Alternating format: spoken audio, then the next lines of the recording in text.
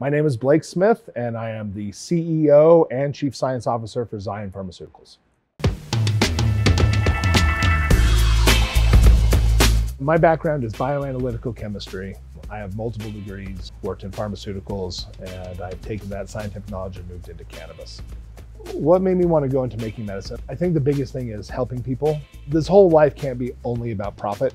We should be able to help people. My daughter was diagnosed with a genetic condition that gave her predilection procedures. We belong to a parents' alliance that suggested cannabis might be an effective tool for that. I got a lot of products from around in a lot of different places and took them back to my lab. And I found a lot of weird things. Things weren't what people said they were. So I decided I needed to go do this on my own. I left my career. We built a large manufacturing facility. I started becoming a good cannabis scientist. And in doing so, we've been able to make medicine to help all kinds of conditions.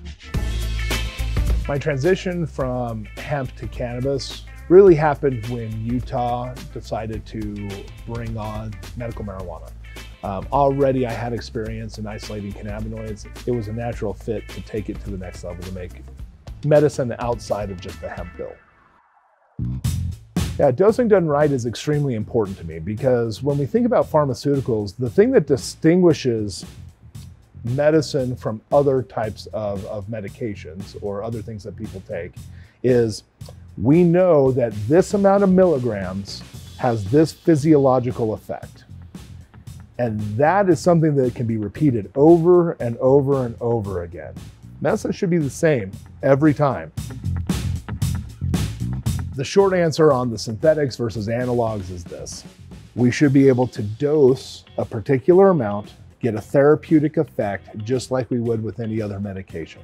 If you don't know what it is, then you could be having all kinds of physiological effects that we don't know. We know what's happening with pure Delta-8. That's just like any other cannabinoid, right? We need to be very careful about moving things out that are different. We should use good science for everything, natural products also.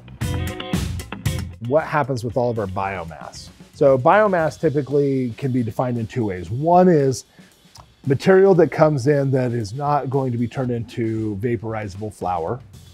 And so there's still THC present, and that you run through extraction processes, and then you're also left with this aftermath. That is also sometimes considered waste biomass. And so the state has rules about how you get rid of it, and you have to account for all of it. And so every single time we either extract and we get waste product, or we have cut stem and stalk, that also has to be treated according to the laws of the state, and then you can get rid of it that way. I'm the last one here pretty much every night, you know. How do I find work-life balance? It's hard. In the case of things with my family, my daughters, my wife, if they have specific needs, I will drop everything to go do anything I can for them as needed. There's more work that needs to be done, and I need lifetimes to do it. I don't want to have any regrets when all this is over. I also am not sure how to do it all. Do my kids know what I'm doing? Yes, they do. My oldest is hilarious all the time. You know, I walk in the door and she'll be like, "Dad, you smell like weed."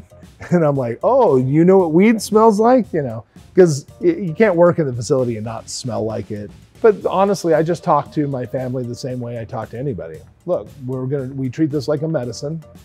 This is not recreational. And again, I don't necessarily have a moral issue against recreational, but as far as medicine, it's just like medicine. You should be careful with how many Advil you take. You should be careful with Benadryl. Don't mix Tylenol and Benadryl together, right? If you have cannabis, you should think about how to use cannabis in the right and proper ways as well. One of the cool things about cannabis in terms of how it relates to patients is there are so many different things it can treat. There's a lot of people who come out and talk that there is no one molecule that fixes everything. They're right. When we talk about cannabis, we're talking about a whole bunch of molecules. Think about dosing somebody with multiple different types of medications. But because of that, if we isolate those specific compounds, we can create medicines to help somebody with arthritis.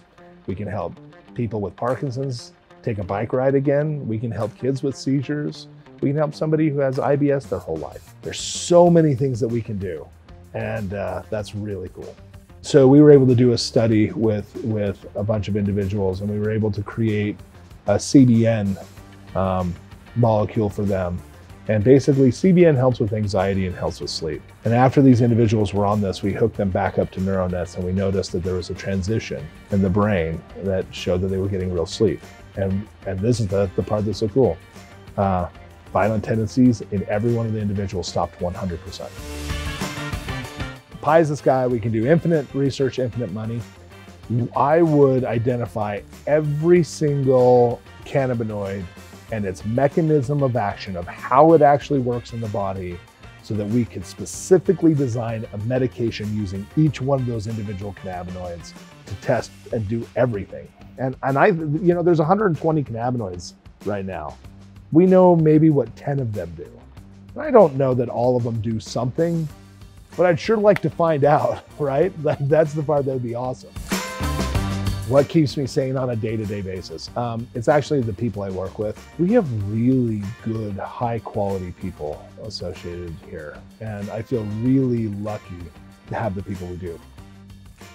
My competitive side. I was much more competitive when I was young, but I think that's because I wasn't as confident in who I am.